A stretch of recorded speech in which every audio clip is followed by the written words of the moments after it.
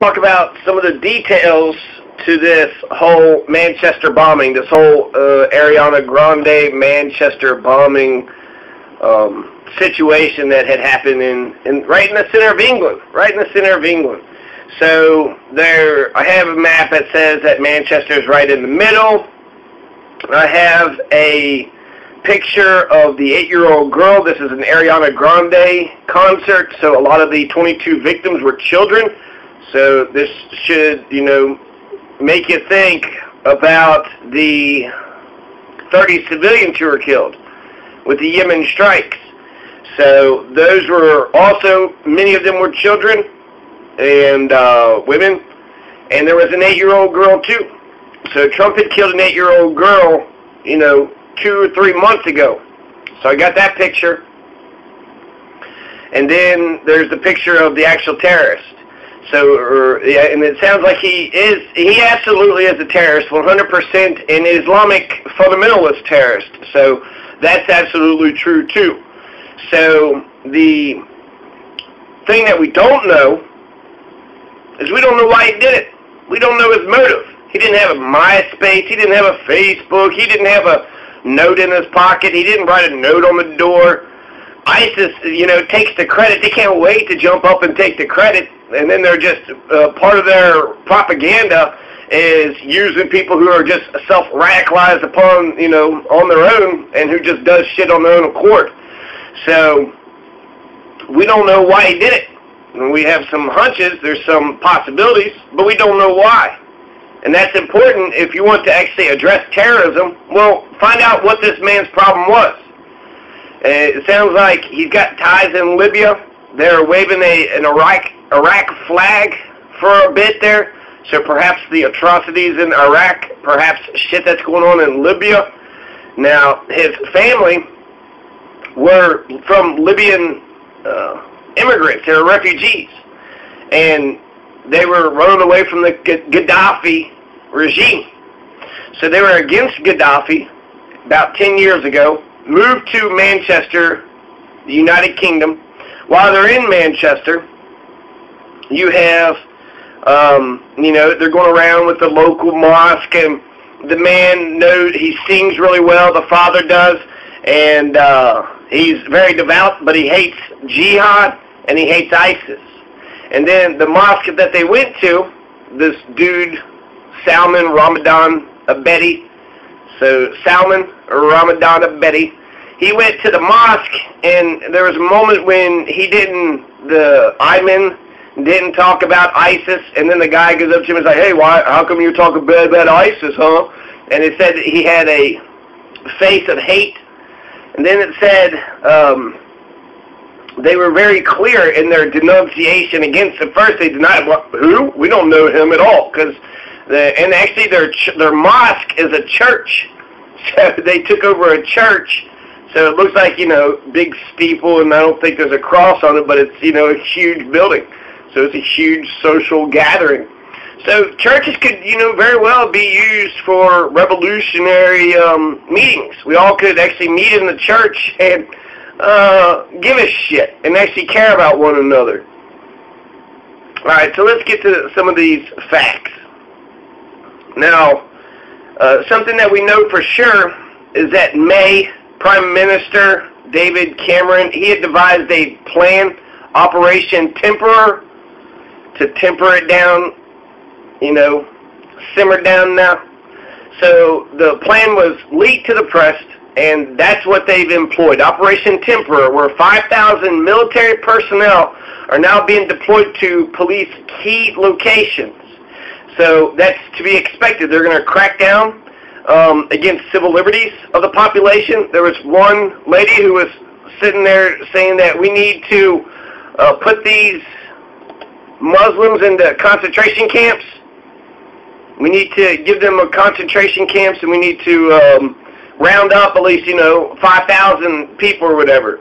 So let's just start arresting people. Trump had mentioned it, of course, with his brilliant eloquence. He says that these bombers were evil losers. Well, there's only one loser if they're a loser, but his objective was successful. So Maybe it was out of desperation. Maybe he didn't like his life. I don't know. He's 22 years old, and that's why I think it's important. If he says the reason why I bombed, this concert was because of the atrocities in Syria, because my friend did this, because of this specific action. But if it's just a general hatred of all things West, well, there's not much we can do about that. Because we can stop the bombing, we can stop the terrorism, but if you just hate the West, just to hate the West, the ISIS, they're saying, well, we are taking the war to the land of the Crusaders. That's what we're aimed to do. So, they very much welcome the Omar Mateens of the world, the Orlando shooter. So let's start from the beginning. So the terrorist is 22-year-old Salman Ramadan Abedi. So Salman Ramadan Abedi is 22 years old. He was born in Britain. So he's a British citizen. He's British through and through. He's born there in 1994. His parents came from Libya, but in 1994, that means he's been, for his whole fucking life, 2 decades. His entire life has been living inside of the UK, inside of Manchester, like the second largest city in the UK. He was born in Manchester. He was the Manchester suicide bomber, and that was another thing. So there's 2 big things we don't know. One, what was his motive? Why did he do it? And then the other thing we don't know about is exactly how he did it. So I'm sure there might be some video footage of this. But there have been different reports that he had a bomb strapped onto him, and then there's another report that he had bombs detonated. Bombs were put over there. And then he had himself killed. And then there's actually CCTV surveillance video. So there's surveillance video of the entire incident, of the explosion, of him doing his, bullshit. So Salman Abedi, 22 years old, was reportedly known to security services. He was thought to have returned from Libya as recently as this week. A school friend told the Times he went to Libya 3 weeks ago and came back recently, like days ago. So that means he was there for about 2 weeks, right? So he just came from Libya. Now, Abedi was born in Manchester, grew up in the tight-knit Libyan community that was known for its strong opposition for Colonel Muammar Gaddafi's regime. So if they were strongly against Gaddafi, they would be our friends, right? Since the West helped to overthrow Libya, they were opposed to Gaddafi, so they should be our friends, right? They're like the Cuban exiles who hate Castro, and they like us because we hated Castro, right? We hated Gaddafi, they hated Gaddafi, but apparently that isn't what had happened. It said that he became radicalized recently. So he's 22 years old, just went to Libya, came back, and it was within this year, maybe last year, but within a short amount of time is when he became radicalized. He was born the second youngest of 4 children. In 1994, Abedi's parents were Libyan refugees who fled the UK to escape Gaddafi. His trips to Libya, whereas thought his parents returned in 2011 following Gaddafi's overthrow, are now subject to scrutiny, including links to jihadists. So that's a strong possibility. Was it because of Libya? What was it about Libya? I wish it was like, I wish they would write, this down so we could better understand what it is. And then if we can solve, precautionary medicine is better than emergency room medicine. It's cheaper. So if we can prevent the underlying reasons for why the thing happened to begin with, then we stop terrorism. If we're being serious about stopping terrorism, then we would, why did you do that? Well, maybe the discrimination. Okay, well, stop discriminating, right? But if it was like, well, you drew a picture of Muhammad, well, get the fuck over yourself. It's a free country. And if you don't like, sort of the West freedom of speech, you don't like freedom of speech, that's a human right. So the Abedi home in Ellesmere Road, a nondescript red brick terrace, neighbors told how Abedi had become increasingly devout and withdrawn. One guy said he didn't really like him. He grew a beard. He seemed like he had an attitude. He could have just been racist. I don't know. Just some dude said some shit in one of these articles. So it's thought that's where his parents were in Libya, that they had returned in 2011 following Gaddafi's overthrow. They hated Gaddafi, they got the hell out, Gaddafi's overthrown, they went back. And so, but I've also heard another report where the father was in Libya, but the mother was still in Manchester. So Lena Ahmed, 21, said, they're a Libyan family. They've been acting strangely. A couple of months ago, Salman, was chanting the first Kalma Islamic prayer really loudly in the street. He was chanting it in Arabic. He was saying there's only one God, and the Prophet Muhammad is his messenger. The Abedis are very religious. Supposedly most of the family had returned to Libya, leaving only Salman and his older brother Ismail behind. They've not been there for quite a while. Different people come and go, says Ellen Kinsey, 52, a car delivery driver who lives across the street. Mr. Kinsey's wife, Frances, 48, a caretaker, said she believed that the parents had left before Christmas and just one or two men had been living on the property. So Mr. Kinsey had a huge flag, possibly Iraqi or Libyan, had been hanging from their house. So that's important. Is it the Iraqi flag or the Libyan flag? Okay? That just goes to sort of two different things, kind of similar with our relationship to both of those countries. But, you know, we're beginning to target exactly what had pissed off this guy. And then it said he blew himself up. So, again, I don't know if he blew himself up with a bomb strapped onto him, or if he detonated the bombs and I don't know what stood over top of them or what else he could have done that was differently. But it's not clear exactly how the bomb was detonated and how he, you know, presented himself. So the police blasted the door of the family home at 11:30 a.m. According to locals, 2 helicopters and at least 30 police officers in camouflage, riot gear, and shields arrived for the raid. The police were very heavily armed, all of them. It was something like out of a war scene. It was terrifying. All 30 of them arrived in camouflage and riot gear, removed the wooden fence between the two properties. They then attached a black strip to the door, and there was a loud explosion. The door came off its hinges. The windows were shaken. The whole operation lasted about 90 seconds. And then nobody was brought out of the house. So they blew up his house, right? Blew up, you know, took the fence down, blew down his door. Nobody's in the house. And this is, you know, expected. It just happened. They're going after the, you know, people. What one guy did, you know, people fucking lose their minds. People just go crazy. I don't, you know.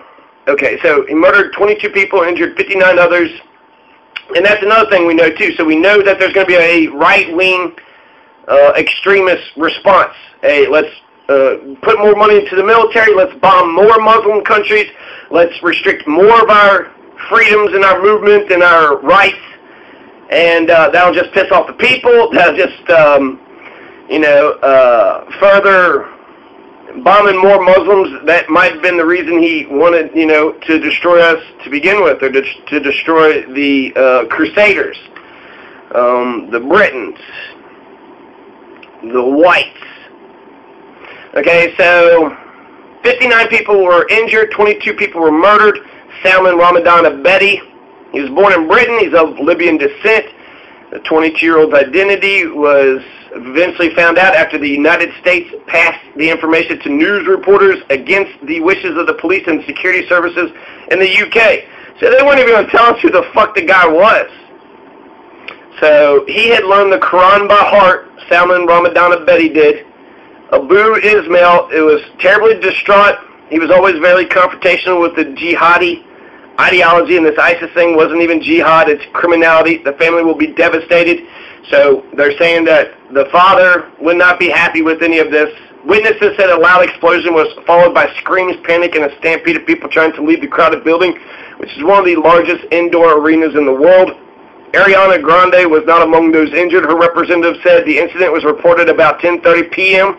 local time after Grande left the stage and house lights came on.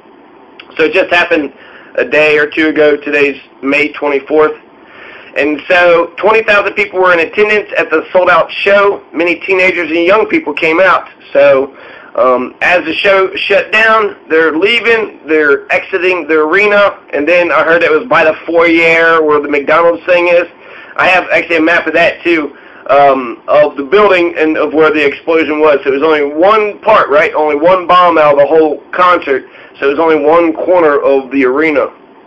They said he detonated an improvised explosive device. Where did he get the materials? What was it exactly made of? And supposedly it had nails and shit in it. So it was one of those bombs that blow up and shoot nails out all over the place. Many children were hurt. Authorities said it appears he timed the attack for when fans exited the building for maximum damage in an area just outside the security perimeter. Betty's idea was found at the scene. He was tracked by CCTV cameras. The New York Times reports he's believed to have traveled from London to Manchester by train prior to the attack. Betty was previously known to British authorities, CBS News reports. So that's interesting. The thing about the train, he could have blew up the train. Maybe it was important to be an Ariana Grande fucking concert. In terms of body count, I would assume he probably could get a substantial amount of body count. And did he carry all that stuff onto the train with him? So the Times of London reports he was known to security services because of a connection to fellow Manchester native Raphael Holsti, an Islamic State recruiter killed in 2016 in a drone strike in Syria. So they're just kind of pulling at straws here, right? But they're saying, hey, you know, there's a guy in the neighborhood, Raphael Holsti, maybe he had something to do with it. We killed him last year in a drone strike. And maybe he's doing it for revenge, but I think the chances of Raphael Holsti and this guy knowing each other. So it was a backpack bomb. So he had a backpack. It was a nail bomb attack. Says he blew himself up. The bomber took the tube to Victorian Station, went to the ticket area of the arena, and detonated an explosive device as people left. The concert investigators found ball bearings at the scene and have traced the bomber's movements through CCTV cameras. The cameras recorded the movement. He detonated the bomb. Betty's parents came to Britain as refugees, but he was born in Manchester and was studying at Salford University. I saw him last year, and he had a beard thing going on. We didn't speak, but nodded to each other. I don't remember seeing him with a beard before. He always had an attitude problem. I can't say I really liked the man, Leon Hall said. So, Leon Hall, are you just being a racist, or did he, I mean, he always had a bit of an attitude? Was he a proud man, and it just, you know, bothered you? His father is believed to be from Tripoli, while his mother, Samia, is thought to be in Manchester. So his father is thought to be in Tripoli, and his mother, Samia, is thought to be in Manchester. So, you know, there's a lot of contradicting reports. Some say that they both left. Now this one's saying that Samia is there, and his father is in Tripoli, which is Libya. The ISIS statement says multiple devices were detonated, while officials say there was only one explosion. ISIS has at times claimed an attack when it had no direct role in the planning and execution of it, but it did not influence, did influence a supporter to kill on its behalf. So ISIS, I'm betting you, ISIS had nothing to do with the planning and the execution. He might have met a couple of guys, whether they're ISIS or not, I don't think so, maybe terrorists, but ISIS is just taking credit for shit just to scare the shit out of everybody. I don't think ISIS had anything to do with it. The statement did not mention the name of the bomber. Salman Abedi, a Mancunian of Britain. A Mancunian is somebody from Manchester, a Mancunian. He's a Briton. He's born in Britain, of Libya descent. Safi Rose Roussos. The 8-year-old girl that this asshole killed her name was Safi Rose Roussos. Safi Rose Roussos. Ariana Grande is okay. Somebody mentioned that this could be a pretense to invade Iran. I think it's just a pretense to increase militarism. I don't believe it's a false flag. It doesn't seem like a false flag to me. Seems like, you know, all these elements are. The latest terror bombing is being used to advance a right-wing political agenda, of course, giving rise to questions as to the degree of foreknowledge and even active involvement of the state. The escalating turn to domestic repression in the UK is bound up with the preparation of new and even bloodier imperialist crimes. Right? We need to go bomb more Muslim lands. Let's just pick another country. Fuck it, who cares? I don't know. Indonesia. There's a lot of Muslims in Indonesia. Let's invade Indonesia, right? I'm sure that'll help terrorism. The escalating turn to domestic repression in the UK bound up with the preparation of new and even bloodier imperialist crimes. The Manchester attack provided U.S. Trump with an opportunity to deliver a thuggish speech from Israel demanding that the terrorists and extremists and those who give them aid and comfort be driven out of our society forever. What this means in practice is the pursuit of war in Syria, an alliance with Saudi Arabia, more, you know, bombs over Yemen, more bombs into Yemen's heart, killing more children. Qatar and other sponsors of Sunni terrorist movements. So we're in alliance with the Sunni terrorist movements, right? Wahhabism, Khalifa, Saudi Arabia, Qatar. Up to 5,000 military personnel are being deployed to police key locations. May, the Prime Minister May, I guess her name is May. Operation Temper, I mentioned that in the beginning. The June 8th general election would now proceed under the barrel of a gun. You're not allowed to have any more campaigning. Campaigning has been called off. So it is fucking with the election. So that's always, but there's always attacks before and after elections. It happened here. The Irish and the Germans were about to vote in 1855, and right before Election Day, the Know-Nothings attacked the Irish and the Germans. So it was racist. That's how racist it was. We at one time didn't think of Europeans as us. Only the English speakers were the only ones we related to. So the bomber, 22-year-old Salman Ramadan Abedi, packed his device with nails, nuts, bolts to inflict the maximum carnage on his victims, taking 22 lives. Said he injured almost 120 here. The fact that Grande has a predominantly youthful audience meant that 12 of the dead were children. 12 dead kids, including the youngest named so far, Safi Rose Roussos, who was only 8 years old.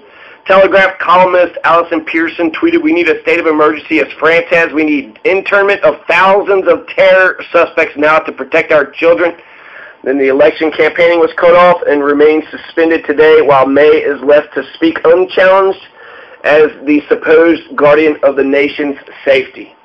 So that's perfect. All these right-wing dictatorships, the right-wing Muslim terrorists are happy, the right-wing in the fucking UK is happy, right? Just ramp it up, ramp it up. More militarism, more security, more, abridgment of civil liberties, and let's bomb some more Muslims. Let's create some more fucking terrorists. I'm sure that had nothing to do with it, and I'm sure they're not pissed off about that.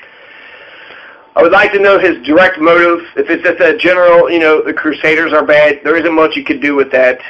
He's also dead, and so as much as you like to go after this person or that person, yeah, unless the planners are in the country, unless, the Bank of America was the ones who financed them, I don't think you could do much with the financiers or the people who supported him if they're not in the country.